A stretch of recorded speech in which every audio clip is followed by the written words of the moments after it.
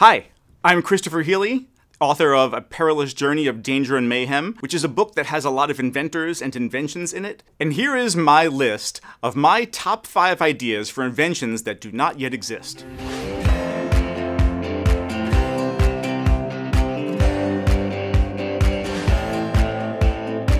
One thing that I can never do that I really wish I could do is to eat while I'm reading a book, because you need more than 2 hands. When I'm reading the book, I have to put it down, pick up my sandwich, and eat. It would be great if there was some kind of holder you could attach to the top of your book.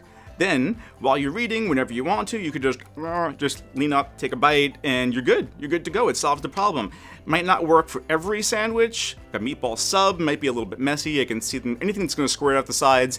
If you're going to have peanut butter and jelly, you want to make sure it's not the drippy kind of peanut butter, because then it's going to ruin your book. But if you get a nice solid sandwich that's not too drippy, not too messy, problem solved.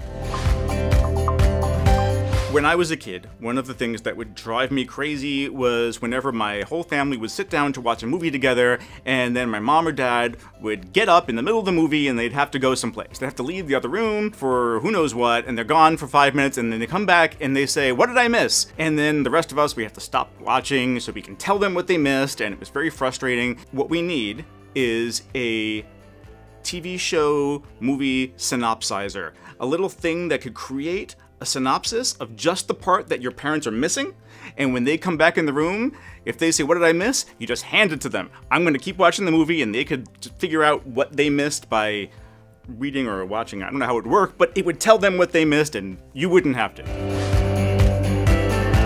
I have a dog. He is a big Labrador retriever named Duncan. He weighs 90 pounds. He is very lovable and very affectionate, and he wants me to pet him all the time. And I love petting him, but I can't all the time, especially when I'm trying to work, when I'm trying to write new books, and he has his big fuzzy head right on my lap. So what I need is a robotic dog petting hand that can just attach to my chair, and then I can type and I could write my new books, and the robot can just do this and pet the dog for me. And then I'd have a happy dog and happy readers, because I get to finish my books. My son really loved stuffed animals, and he has lots of them, and when he was younger, he would want to sleep with all of them, and he would sometimes be like buried by a pile. We'd tell him, "You can't sleep with all of them," but then he'd have so much trouble choosing, well, who gets to sleep with me tonight and who doesn't, and it was all a very Toy Story, like, it'll be sad if they don't get to. So what he would need, what he would have really benefited by back then, would be to have a stuffed animal carousel that could kind of rotate around his bed and just every night drop off a new one.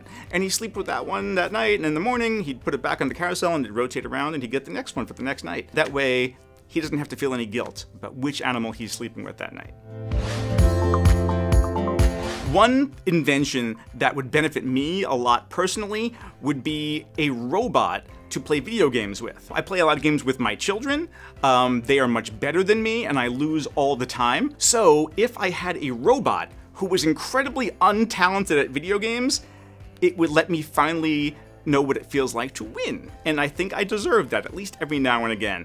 So next time my kids would be like, "Hey, Dad, you want to play some video games?" I would be like, "No, I'm going to play with Mr. Bad Robot here, so I can know what it feels like to win once in a while. Thank you."